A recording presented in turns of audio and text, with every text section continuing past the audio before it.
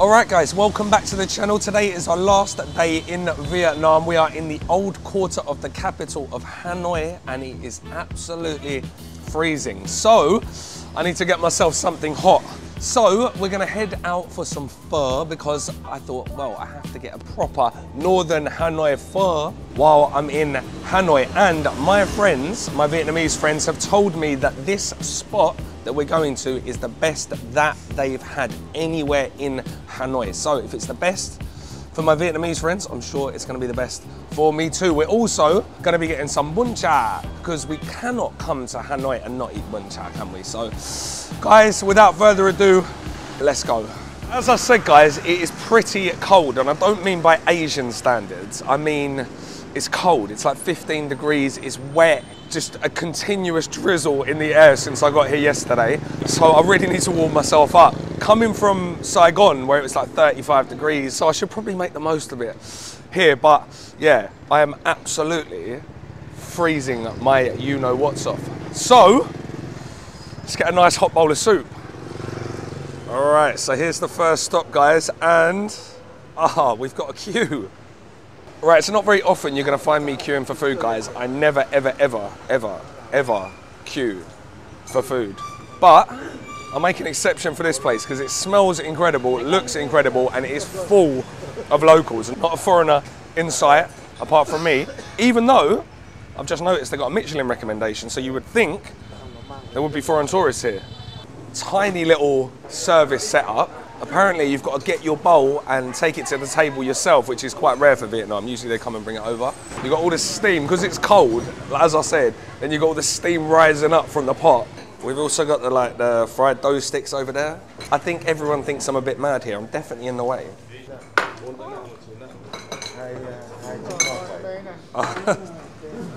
Come on. Thank you. All right, let's go find a spot. Oh. Right, the place itself is old school, guys. No. Oh, there's another foreigner. All right, guys, look at this. The whole pieces of spring onion. So, as we learned in Saigon, this is a northern pho, so you don't have all the herbs on the side and the bean sprouts. The Thai, which is the fresh beef. And then you've got that flank. This is what I came for, guys. Thinly sliced. Look at that. Oh. Then we've got that wonderful, cloudy, murky broth that's just been bubbling away for probably 2 days. Oh. Heaven. And then obviously we've got those beautiful, fresh pho noodles. So we've got our usual suspects. We've got our chili sauce. We got some chili vinegar. I know there's no chili in this one, but if we look over here, this one there's chili. And then we got our fresh chili. Sorry. Then we got our fresh chili. So I just touched this guy's bowl. Guys, this is what Vietnam's all about for me. Just sitting on these little plastic chairs, local joint, decent food, beautiful. All right, let's try this broth. Oh. All right, my friend was right. That's the best broth I've had on this trip, Saigon, and obviously it's my first one in Hanoi, but for me, heavy, heavy, heavy on the ginger, heavy, heavy onion flavor, very well seasoned. It's very fatty as well, very oily, which I'm not sure is typical of Hanoi, but very, very good. It's not a clear broth, it's a murky broth. Plenty of beef bone goodness. God, that is exceptional. You got the background spice, the cinnamon, the star anise. Beautiful. All right, let's try some of this beef. So really, I came for this. I came for the flank.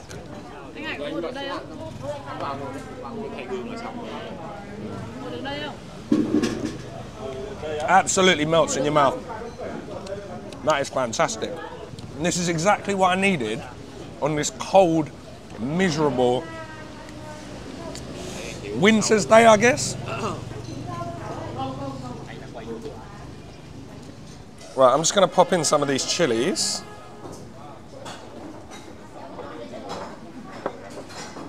And a little bit of vinegar.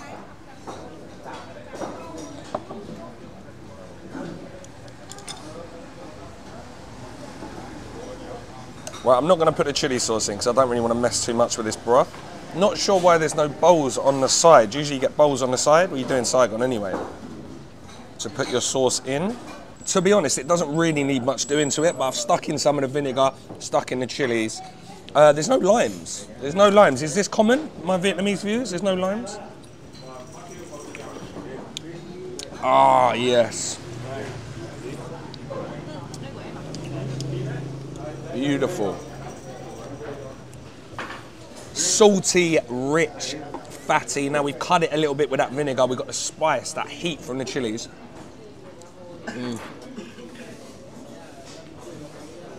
I love the fresh noodles in pho. That is the pho, right? Anyway, I love the fresh noodles because we don't really get these fresh noodles where I live. Oh, hello, buddy. There's a little dog. The fresh beef, the Thai, it's okay. It's a little bit chewy.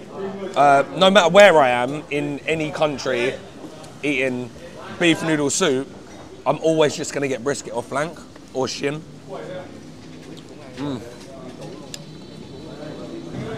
Which, to be fair in here, ridiculous. Do you know what? I'd love to know how much beef they get through in a day.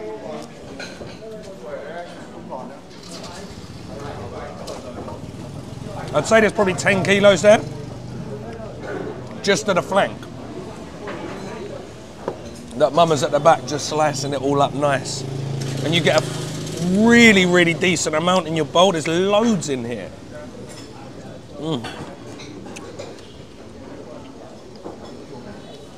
But as good as the beef is, the one thing that's sticking out to me is the sheer amount of ginger in the broth, which for me, perfect. As I said, the broth is really, really murky, which means they've really boiled those bones down. You can see it in the pot that's steaming away behind me. You can see just how boiled down and intense. The soup is full of beefy flavour, full of spices. Do you know what, guys? I think Northern Pho might have just won the competition. Do you know what, guys? Seeing I've almost finished, I'm going to try this chili sauce. Now, like, I got in the habit of putting it into a bowl in Saigon because I don't really like the Saigon one that much. And then dip in the meat. Whereas this northern one, and I could be getting this wrong, but this northern one, it's made with more than just chilies. It tastes homemade. It might not be, but it's like an orangey colour. I'm sure there's some veg in there. All right, the guy in front of me's just put some in, so I'm going to put some in as well. Oh.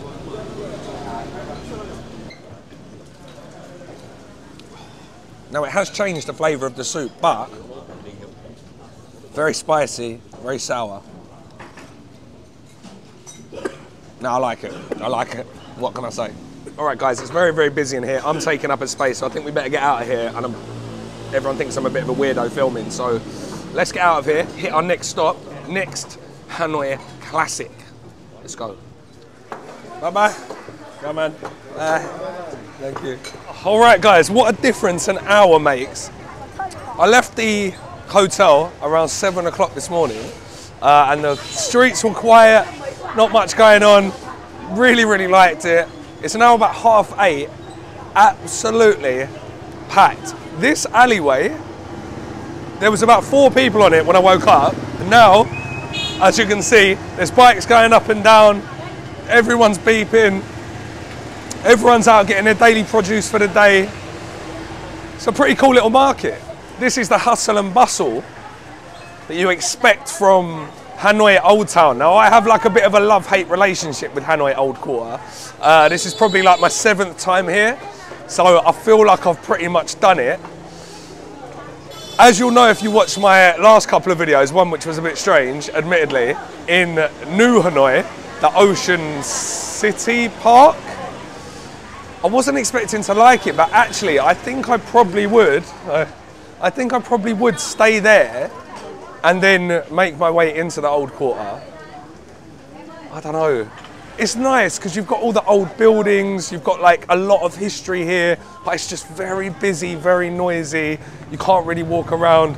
You're having to dodge bikes all the time, which is, the first time you come here, a novelty. That novelty runs out pretty quickly after the third or fourth time you've been here.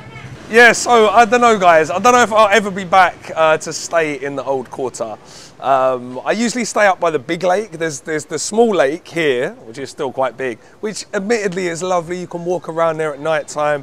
It's a really, really peaceful, nice spot. I do prefer the bigger lake. That's where I usually stay. But again, as I said, this new part of town over the other side, all the amenities that you need, you can walk around there. It's not got the history and like the charm of the Old Quarter, but this just for me is a little bit too busy. So I'd probably just rather stay somewhere clean, somewhere comfortable, and make my way in here or to here if I had to. Yeah, it's just a bit of a, I mean, the weather's not helping, to be honest. The weather is absolutely horrendous. It has been raining now since I got here nearly 24 hours ago. But if you do stay here, Little Hanoi Deluxe, big shout out to them. Very, very friendly, nice, comfortable rooms, little boutique place. Enjoyed it. Oh. All right, guys, so we found the Bun Cha. So you can pick, guys, you can either sit in this one, or I think that might be the original there. They've even got another little one here. All right, so it's another Michelin one, as if I'm following the Michelin guide. All right, so we definitely got to get some of the crab spring rolls.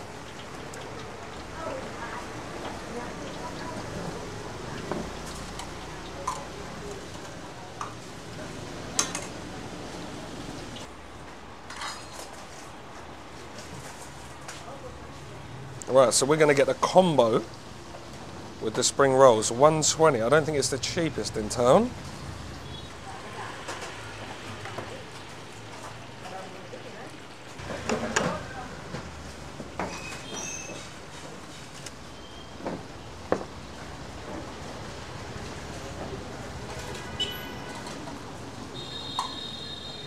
All right, guys, so we've got these lovely charred pork meatballs, some slices of charred barbecued marinated pork belly. We've even got some piper leaf rolls. Oh, these are my favorite, guys. Then you can see in this dipping sauce all those lovely charred little pieces that have come off the pork. Some crispy, crunchy crab and pork spring rolls. And then, of course, we've got our herbs. Chili and garlic, that's to add to the dipping sauce. And then we've got our bun, our fresh rice noodles. Right, also in the quote-unquote dipping sauce, we've got some papaya. All right, no carrot, just papaya. All right, guys, I've got to make sure I do this right because I got absolutely crucified last time when I went to that Obama one. So we'll stick in some chilies, a little bit of garlic into our dipping sauce. Squeeze in some lime. And we're going to start building our bowl, okay? So I'm going to stick in some of the noodles, which is probably too much. Then take some of this pork. So I'm going to get some of the grilled pork. I'll get the lolop leaf.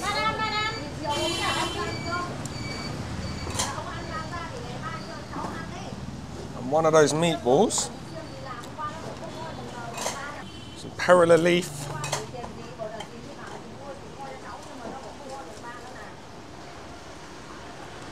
Some of that Vietnamese mint or balm. A little bit of salad, and then pour over some of the sauce, all right? So before, everyone was saying I was eating it like a soup. So hopefully, my Vietnamese viewers, you can get off my back now. All right, so if I'm still getting this wrong, I'm gonna blame the two Vietnamese people behind me because I'm just copying what they're doing. So she's got more of this. I'm calling it a soup because it looks like a soup, but it's obviously not. It's a dipping sauce, right? All right, let's try these little patties. Ah, the char. Where I live, we don't get any char on anything because Thai people don't like it.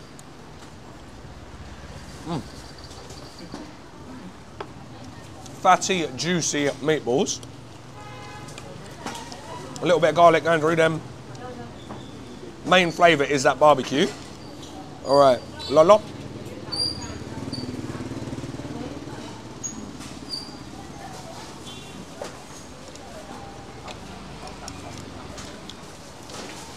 It's the same filling, I think, with lemongrass. Wrapped in that piper leaf, great.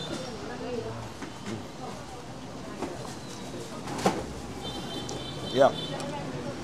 All right, admittedly, guys, that is much better than just eating it straight out the bowl like a soup.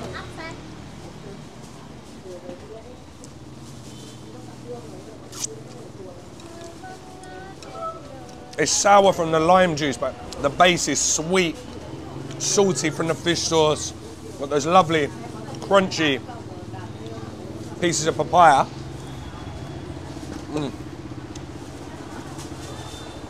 And you do get that lovely char off the meat permeating through the sauce.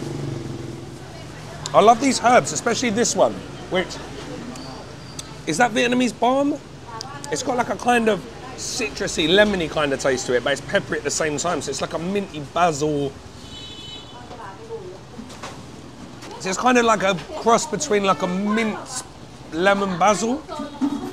But as you guys know, I absolutely love all these fresh herbs in Vietnam. I just really need to learn the names. So any of my Vietnamese viewers, you can help me out. I really like the papaya. I like this crunchy papaya. The meat, flavour-wise, is great. But as always, it's a little bit tough. Got a little bit of work to do. But as my old idol used to say, Rick Stein, that's why God gave you teeth, so you can chew. All right. Some more of these herbs on top. Probably put a bit too much in there. Right, I can't even see the spring roll now. All right. So add a little bit of thyme in that dipping sauce.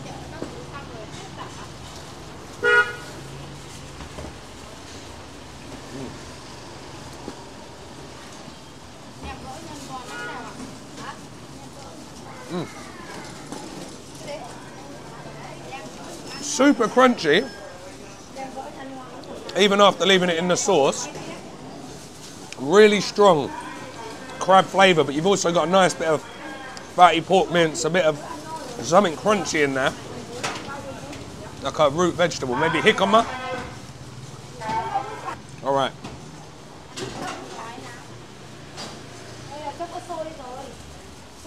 All right, so has that changed my opinion on Bun Cha?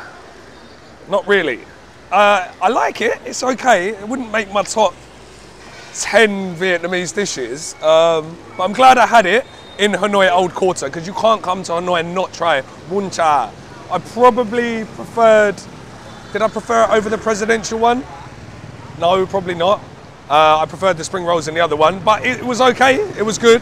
Flavours were good, it was just a bit cold. I needed something hotter, like the pho, like, hit the right notes because I'm so cold, as I keep saying, and a nice hot bowl of soup was great. Everything there was cold, like the spring rolls were cold even though they just came out, well, she just had some out of the fryer, or some just came out of the fryer, I should say, and the meat was cold, and then obviously the dipping sauce is cold, so, or lukewarm.